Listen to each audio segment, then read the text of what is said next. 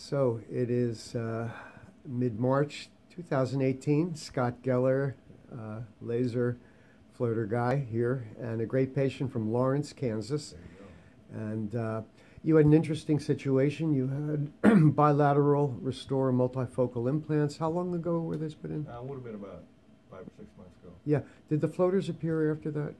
No, I couldn't really tell because there was some thought that the floaters were kind of diagnosed as potentially cataracts.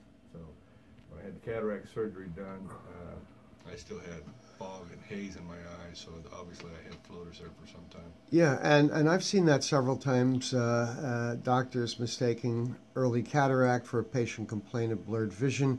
Your floaters were interesting. They were behind the implant. So when your pupil was small, this dust ball or fuzz ball, that was what it looks like to me, came in the space of the pupil and blurred your vision, and that was a bilateral phenomenon, right and left eye. So we did 2 laser sessions on the right, 1 on the left, and you feel it's a significant improvement. It was significant, very significant. So I would say that it's 95% better than what it used to be. Yeah, so. That's great. That's great. And you're driving back to Kansas and across the country today, and you'll be seeing better. You're safer on the road, I hope. Driving over here today, I already saw better, so okay. I'm anxious to. That's great. And hopefully we'll disseminate this to other ophthalmologists. They can take the ball running. And I won't be doing this forever, I guess. I won't be here forever.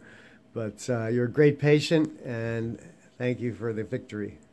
Hey, I'll tell you what, that I'm surprised that more people really have not tried this as an option to get rid of floaters, because it wasn't an option for me until I got on the internet and found you on the internet, so it's a big deal. Thank you. That's what keeps me going.